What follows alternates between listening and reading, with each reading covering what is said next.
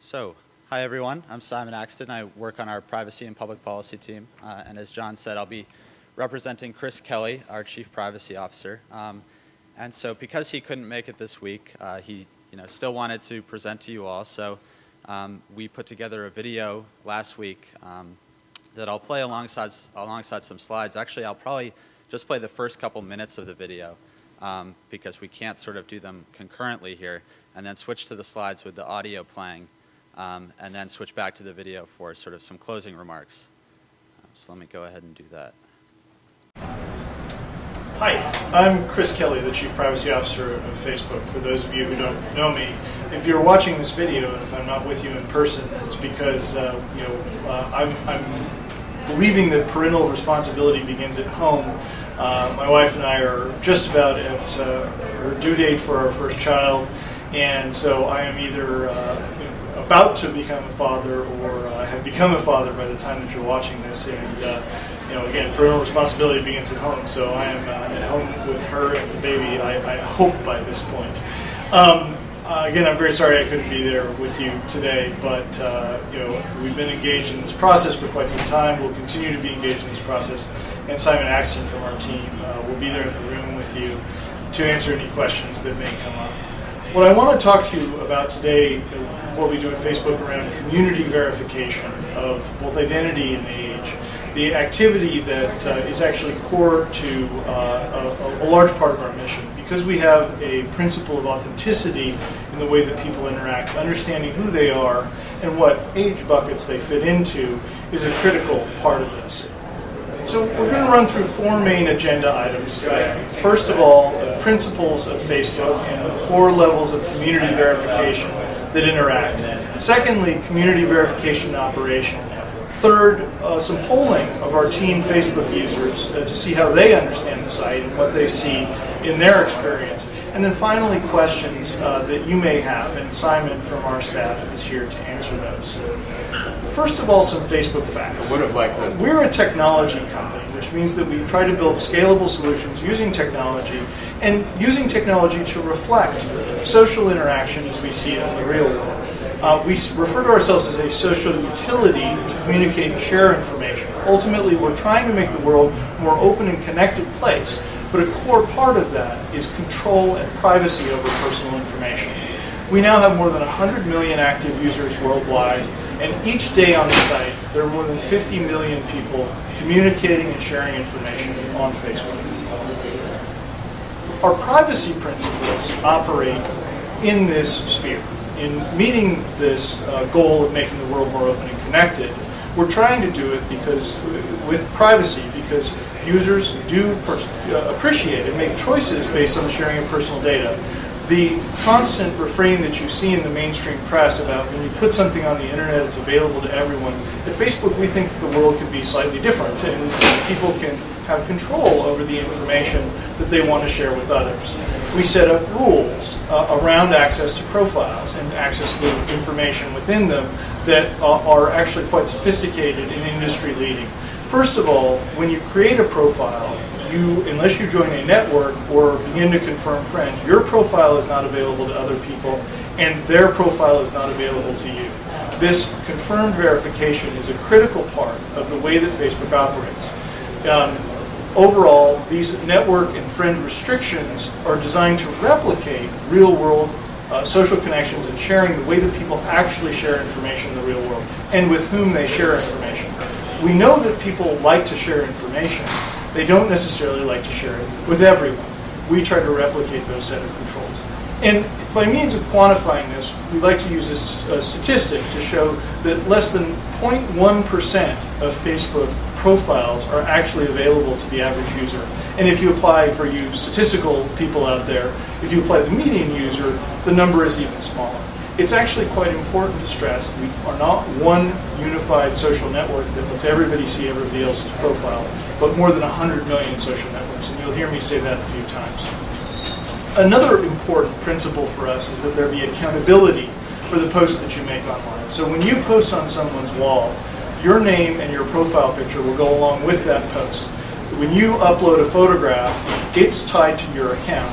This type of accountability deters online misuse, and it works quite well, as you'll see as we move throughout the process. So in looking at community verification, we see 4 levels of that. The first is authentication, mainly at the time of the inception of an account, but also on an ongoing basis over time. Secondly, the principle of segmented communities, which actually helps that authentication over time. Third, we offer innovative privacy controls and technical protection. And then finally, we have a user operations and investigations team, which can go through all of the reports and the automated services that bubble up potentially harmful information on Facebook and get it addressed in a timely fashion. First, I want to talk about authentication. It cannot be stressed enough how important it is that Facebook has a real name culture instead of a screen name culture. As you see a lot of the interactions in the real world which are problematic, teenagers getting on chat rooms, etc., a lot of the problems there are driven by anonymity and not so much the internet writ large. At Facebook, we've always had a real name culture where your activity is tied to your account. This drives better behavior online and a safer and more trusted environment. At sign-up, we enforce this real name culture with technical checks. If you try to sign up with fake names, common fake names, we're constantly building a gray list of names that aren't generally allowed. Some are absolutely blocked, the Mickey Mouses and the Donald Ducks of the world. Others may be more, require you to write in. Your real name might be John McCain, but you have to write in to get permission to create a John McCain profile in that instance. We further use tokens and technological verification for access to networks. If you want to join the Stanford University network, you have to have a stanford.edu email address. If you try to add it without that, you won't get on that network. And then finally, we have ongoing technical and community verification where people are seeing your profile as you start to interact with friends and other network members. We have measures deployed to see how people are reacting, if they're ignoring your friend requests, if you are sort of confirmed as being the person that you say you are, as I'll show in greater particularity later on, and also are you interacting with people of your own age. So there are means to take the massive amounts of data that are being generated on our site every day because of the 50 million users who are there and interacting to determine whether or not the person is who they say they are and are they the age that they say they are. And so the principle of segmented communities is the second thing we want to cover. It cannot be stressed enough that Facebook is not one social site where if you sign up, you get access to everyone's profile, or they're all available in every search engine that you can imagine. We're 100 million different social networks. Each individual person has their own set of friends, their own set of community interactions, whether it be the networks that they're a member of or the particular friends that they have. These connections are based on real-world social factors. You have both the real name culture, but then you have the people that you're interacting with on a daily basis. Again, people returning to the site in massive numbers and having that kind of real-world check. We apply special rules for over 18s and under 18s when they join regional networks, which are probably our broadest network. So if a user in the Chicago network, if an under 18 user joins the Chicago network, their profile is actually not available to over 18 users in the Chicago network. It's only under other under 18 users. And then, of course, they have their regular friends networks as they've joined a high school network. They have those interactions, all to verify. We like to say that this provides a built-in neighborhood watch program for every user on the site. Again, not perfect. No site, no system can ever be perfect. No city in America is without a jail. No city in the world is without a jail. But so you have to have rules and you have to enforce them. But if you set rules and enforce them and you build the right culture, you actually get great pro-social interaction. Now, another part of this is our innovative privacy controls and technical protections that we offer on the site. Users control how their information is available after we apply our protective defaults. There are multiple options for users to make about their own reasonable personal choices I want these friends to see this video and not these friends. I don't want everyone to have access to this particular piece of information, even all of my friends, in the profile. I want my friends in this network to have access to my cell phone number, but not a regional network, which is actually the default. We restrict access to contact information in regional networks. Beyond these protection defaults, beyond the privacy settings that we have that are accessible easily from every page in the site, we have systems, one of which we call Karma. We have a number of different systems, but Karma is a good example, where if you're a user who is sending only friend requests, if you're a 35-year-old user who's sending only friend requests to 14-year-olds, that fact will be bubbled up by the Karma system. Your account will be warned and then disabled, and in fact, if it's the right type of case, if there's any other indication of untoward activity, that can be turned over to law enforcement. We have robust reporting infrastructure, some of which we'll show later on in this presentation. And then we have other systems working all the time to detect anomalous behavior on the site. And we're really encouraged that more and more sites on the internet are duplicating the controls that we've pioneered. We think that this is a key part of the future of the internet, is allowing people to control who has access to their personal information. So let's take a look at the reporting infrastructure in particular. Now you'll see a slide that has a picture of Fenway Park on it, which my colleague Simon has uploaded. There's a reporting link that's circled on that photograph. And there's a message that he's tried to send to another user where the user can report, and there's a link, there's an illustration of the pop-up that occurs where you can say, what is the problem with this particular report? These reports are reviewed very quickly, so 100% of nudity, pornography, and harassing message reports are reviewed within 24 hours.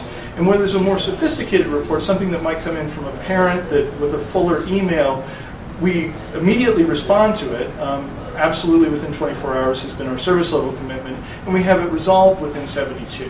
These service levels have helped drive great behavior on the site. So even when the systems that we've applied don't work at preventing all bad behavior, no system works at preventing all bad behavior, we can address it quickly and with committed time levels around that. So thousands of accounts are disabled per week for either a violation of the technical means that limit friend requests, too many friend requests, too much posting on particular walls, approaches to non-friends. Those can all lead to account disables. And then when we further review accounts that are bubbled up through these systems and through reporting links, more accounts can be disabled.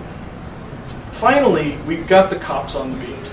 We have our user operation and investigations team. They're a further line of defense between our privacy protections and our technical protections as they operate. So operated privacy settings and the technical protections that are operating behind the scenes. This team handles hundreds of thousands of user requests per week, user contacts per week, and addresses them with the service levels that we've talked about around the most serious events, and also very good service levels around things like I forgot my password, etc. This team works extensively in the site, and they have cleanup tools that can clean up spam attacks and other activities as people try to misuse and abuse the site. One of the things that needs to be stressed, especially with a site operating at the scale that we do, is that we're under constant assault from people who would try to misuse it. Not so many, because of these other protections that we've deployed, we've seen a lot fewer of the classic attempts to get to kids, etc. But we see a lot of spam and a lot of other hacking attempts on the site. And we've got tools to clean that up on those rare occasions where it sort of gets through for a time. And then if there is serious abuse, and particularly if there's anybody who's trying to do harm to kids, our investigation team gathers evidence and works very carefully with law enforcement to address problems as they occur. In those very rare cases that we've had to deal with serious safety incidents, we're on the phone with law enforcement quickly and responsively and working very proactively with them. Now, I wanted to give you an example of community verification in action. First of all, you see a peer verification slide for a user 13 to 17. Now, we don't like to get too much into the particular tuning of all of these systems because we're worried that people may try to game it as they know more information. But we're very happy to share the broad contours of how these systems work and what they do in everyday operations. So when a new user, 13 to 17, we used to force them all into high school networks. A number of kids who were being homeschooled complained, and we realized that there were ways to do community verification for homeschool networks. Now, the school protection is a useful one, and one that sort of helps in those segmented communities and is still important to us, as we'll show in a minute. But we wanted to let more homeschooled kids on the site. So we have a new system where friend requests that they send out are accompanied with a verification question asking whoever they set a friend, they try to send friend requests to, or ask, do you know this user personally? So if somebody tried to get on and say that they're a 14-year-old and they start sending out friend requests, every person that they send a friend request to is going to get the do you know this person personally? Now, if when the recipient is verified in that age, then they can check it. If users answer that they do know that person, a certain number of times, then the account is considered peer verified and is allowed to have more activity on the site. If users answer no, the account is disabled, and then it requires a special review to become re-enabled in any way. Our customer service people would have to look at an account before it would be reenacted and re-enabled, and in most cases it's not, and people who are trying to do anyone harm or trying to create a fake account abandon the account. And then if there isn't verification over a certain period of time, then the account is disabled automatically. Looking at also another example of this community and peer verification at the start, if new users sign up and try to join a high school network, the people in that network, as they send out friend requests, are asked, does this person attend this school? Does this person currently attend this school? We also have age restrictions. If somebody who is sort of not of age tries to sign up for a high school network, that's also blocked. So again, there has to be this community and peer verification of someone to join the high school network.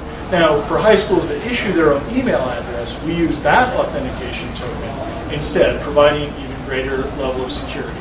So if users answer to confirm that this person attends this high school, then over a few confirmations, then they are indeed admitted to that network.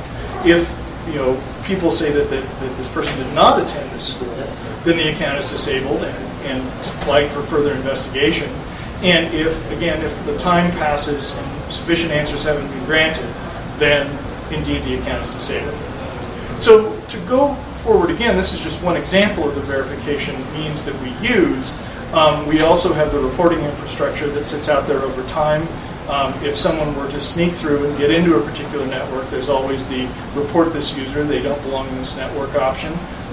We have our automated systems, Karma and other rate limits that say if you're trying to friend too many people, if too many people are ignoring your friend requests, then your account can be disabled and flagged for further review.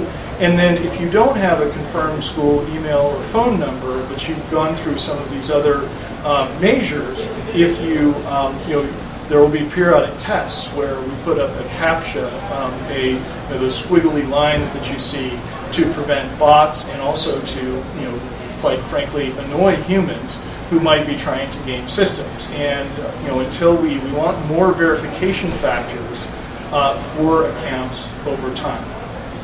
We thought it would be useful to wrap up with looking at some polling data for teen users. Facebook has added a polling feature where you can put a request for a response in users' newsfeed in regular times in the site, and you select a demographic. We selected 13 to 17, and it'll show to a random set of users on the Facebook site. So it's statistically significant for Facebook users, if not for all teens.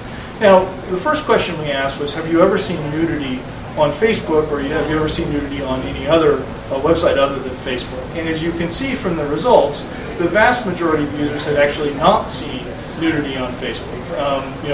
And then on other websites, the majority of users had seen nudity, certainly relatively regularly. And that's an indication of the responsibility culture that we've driven, and of our means of addressing inappropriate material quickly. We secondly asked, do you know the people you interact with on Facebook in real life? And this is probably the most astounding statistic and is a testament to the work that we've tried to do and largely succeeded in. Although it's important to stress we're constantly tuning these techniques and trying to improve them. Half of users said that they know most of the people that they interact with on Facebook. Almost another half said that they know all of the people that they interact on Facebook. Only 2% indicated that they didn't know most or any of the people that they knew on Facebook. We like to think that that's a pretty incredible statistic, and it's the type of activity that we're going for. You want to know the people that you interact with in the real world. We asked these 13 to 17-year-old users also, have you ever used Facebook's privacy settings to limit access to your information? Now, it's important to stress, first of all, because of our default settings, we like to say 100% of our users use privacy settings on Facebook. But these are the users who've gone further, who've taken other action to tweak the settings and sort of keep their information more private. Now, almost 2/3 reported that they've used the privacy settings. More than 70% of girls and more than 50% of boys.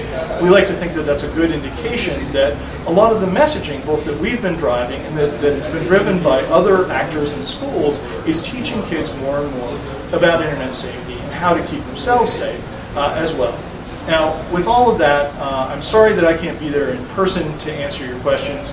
As many of you know, I'll be available whenever I can be as these things come up. But Simon is there. He's been with our company for 3 years now, started in user operations, knows these systems very, very well, and will be an able substitute for me in answering these questions. So again, I'm sorry I couldn't be there with you today, but parental responsibility does begin at home. So I'm home and we'll be with you again soon. Again, thank you very much, and I'll see you in the near future.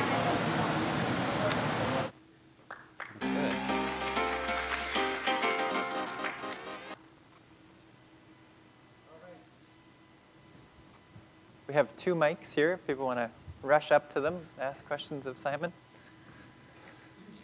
And just a reminder, this is being recorded and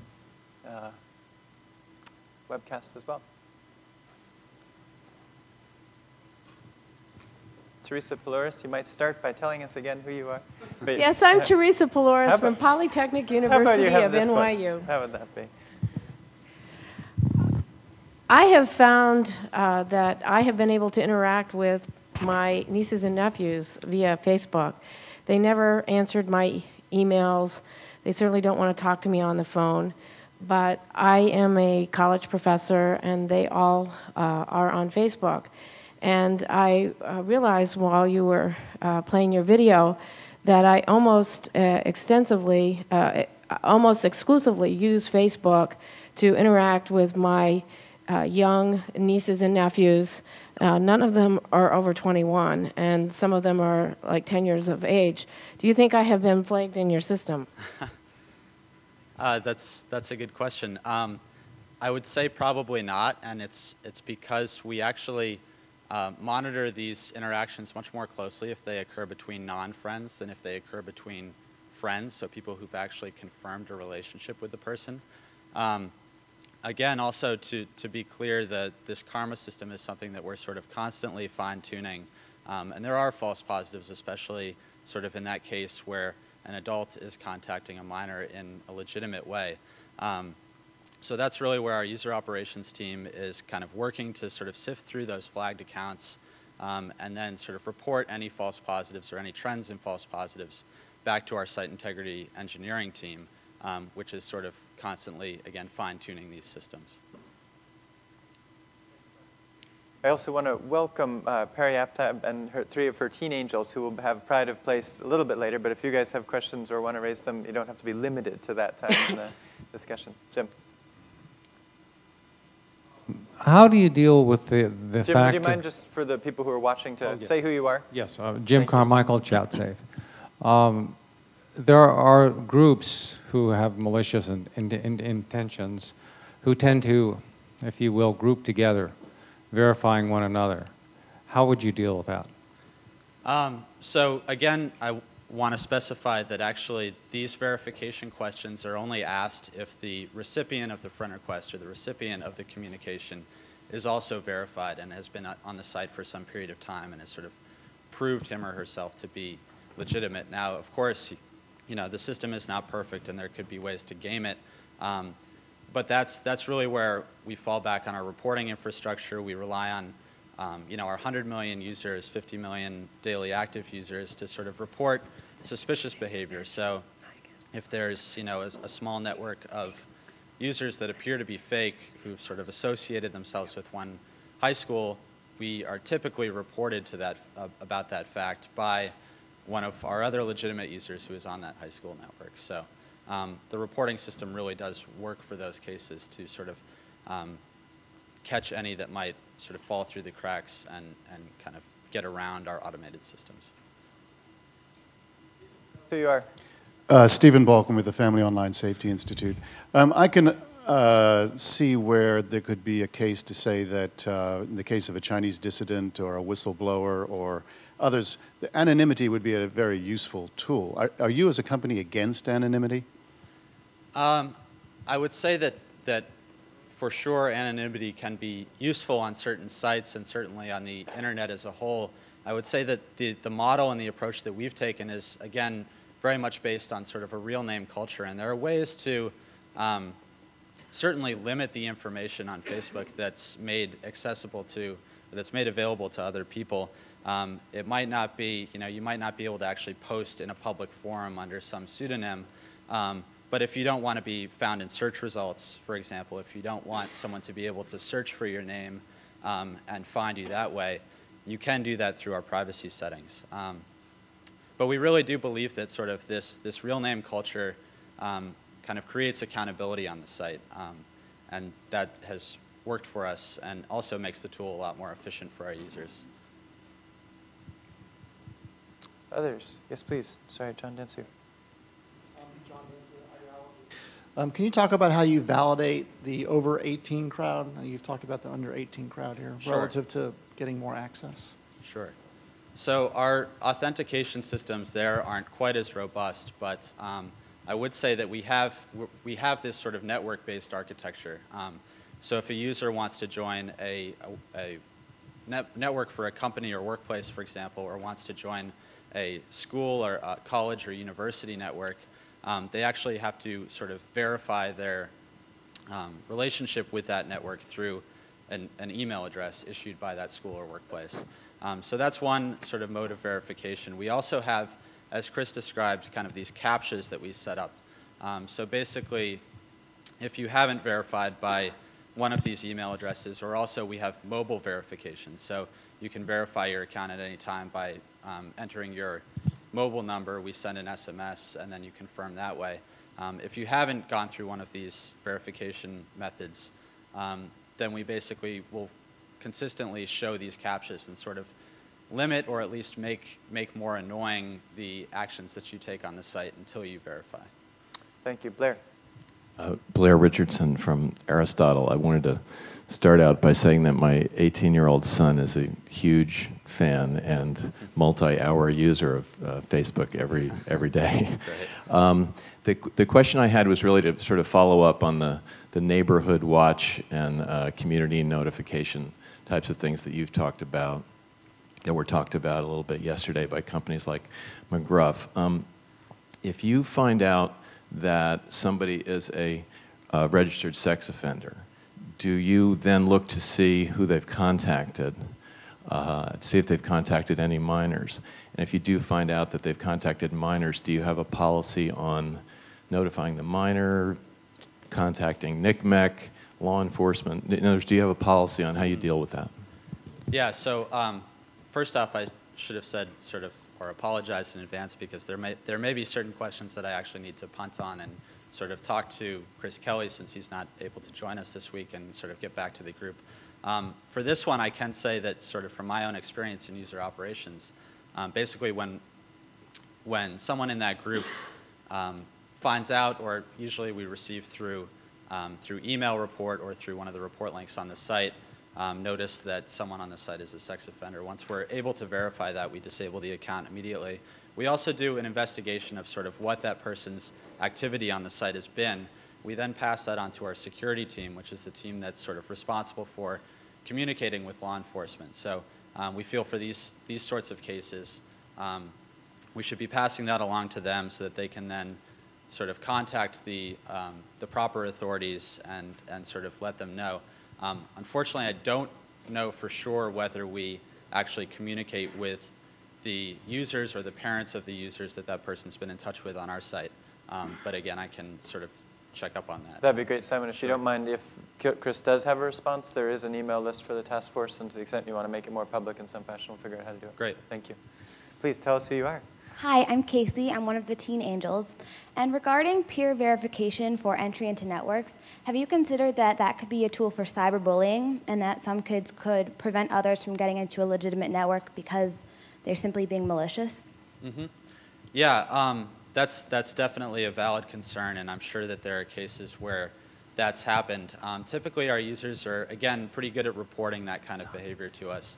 And also, it's important to remember that these verification questions only accompany friend requests.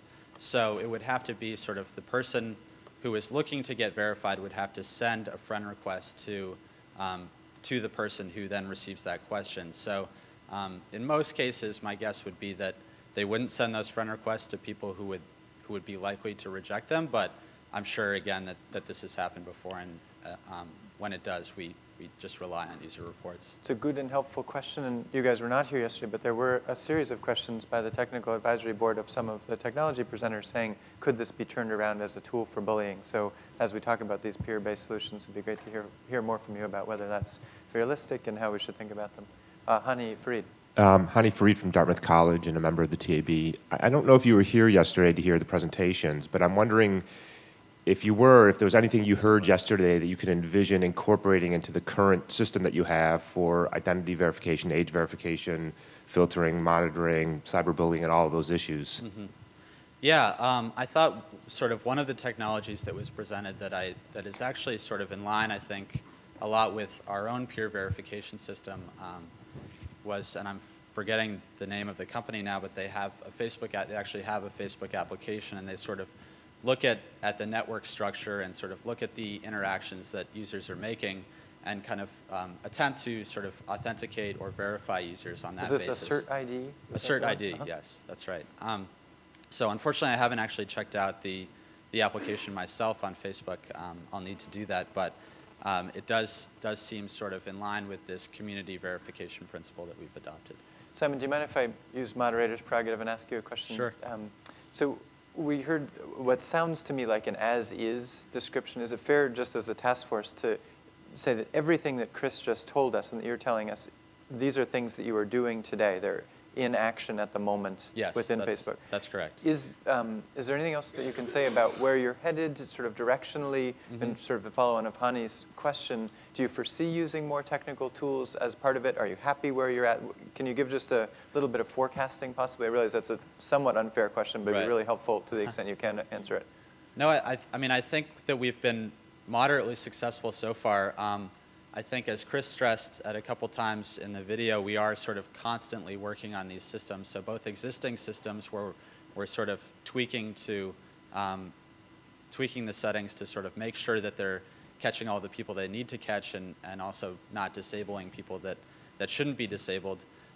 So I think we're still sort of approaching this problem very much from sort of a technical perspective.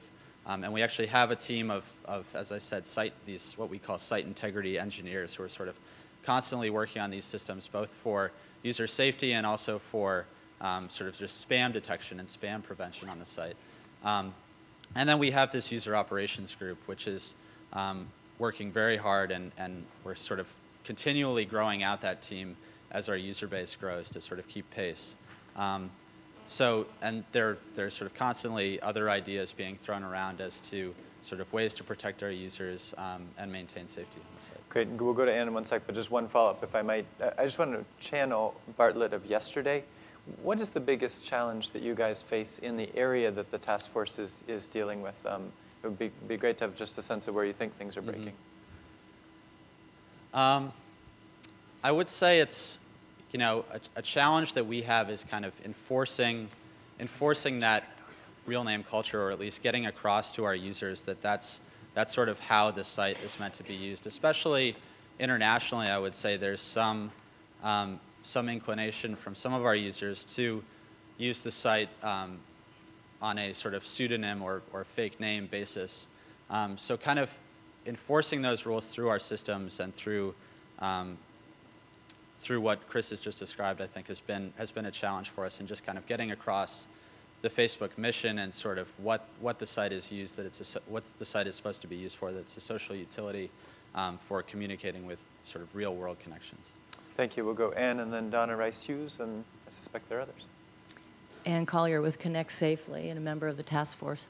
Simon, your users tend to be pretty outspoken about what they like and don't like in the site and the tools available. And I was wondering if your own users have expressed a desire to have you add tools or subtract tools. Are they happy with the privacy features you make available? And I wonder, you started to answer this in your previous response, but maybe there are national differences.